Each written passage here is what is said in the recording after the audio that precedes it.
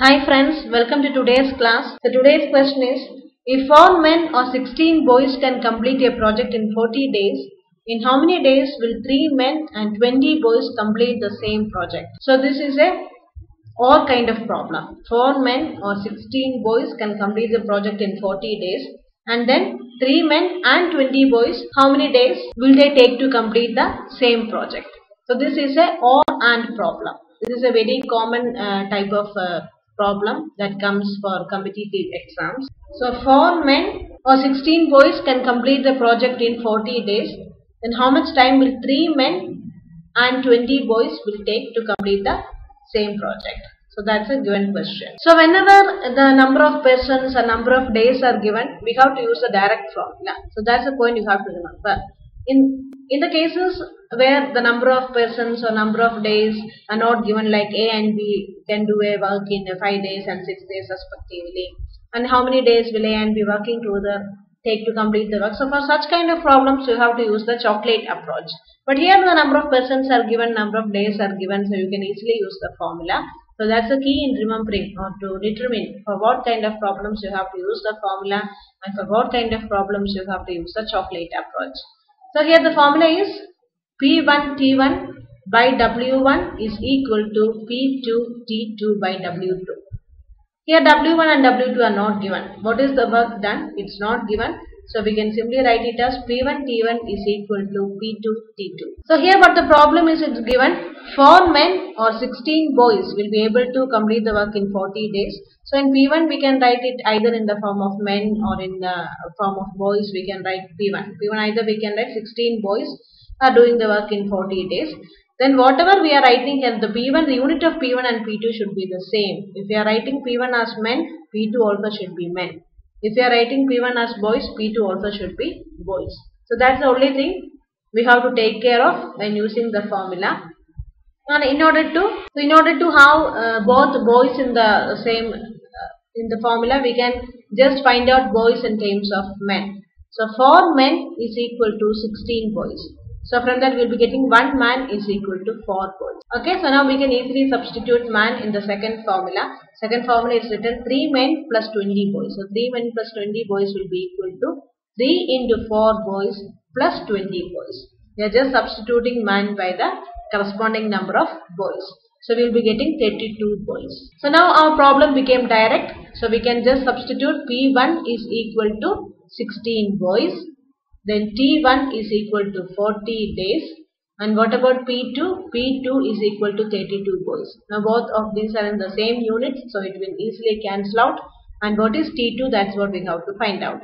Substituting the formula, 16 into 40 is equal to 32 into T2. So just cancelling out, 16 into 2 is 32. So T2 will be equal to 40 divided by 2 is equal to 20 days. Now example number 2. 15 women or 10 men can do a piece of work in 55 days. In how many days will 5 women and 4 men working together do this work? The same kind of or and problem. So it's given 15 women or 10 men can complete the work in 55 days. Then what about 5 women and 4 men working together? How many days will they take to complete the same work? So here also it's just a direct application. P1 T1 is equal to P2 T2. So same way we have to represent both P1 and P2 as women or men. So let's find out 15 women is equal to 10 men. That means 1 woman is equal to 2 by 3 man. So now we can easily substitute this woman in the second formula. So here actually our question is 5 women plus 4 men, so that we can write it as 5 into 2 by 3 man. 1 woman is equal to 2 by 3 man. So 5 into 2 by 3 man plus 4 men. So our answer will be 10 by 3 men plus 4 men. So it is equal to 22 by 3 men. So now we can have our substitution in the formula. P1 is equal to 10. It's given 10 men. So P1 is equal to 10 men and P2 is equal to 22 by 3 men. And what about T1? T1 is equal to 55 days.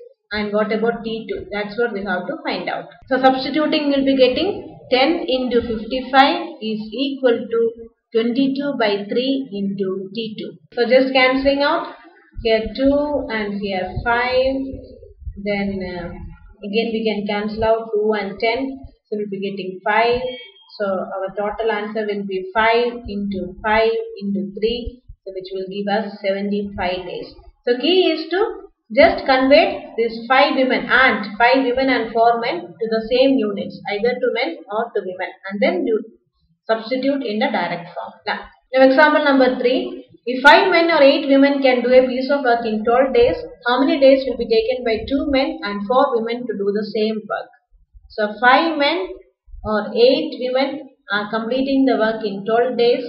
Then how many days will 2 men and 4 women take to complete the same work? Again an or and problem. So same way we can use the direct formula. P1 T1 is equal to P2 T2.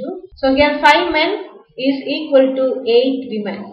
So we will be getting 1 man is equal to 8 by 5 women. So this will become equal to 2 into 8 by 5 women plus 4 women.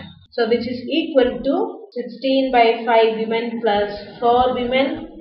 So that will give us 36 by 5 women. Now we can substitute in the formula. P1 is equal to 8.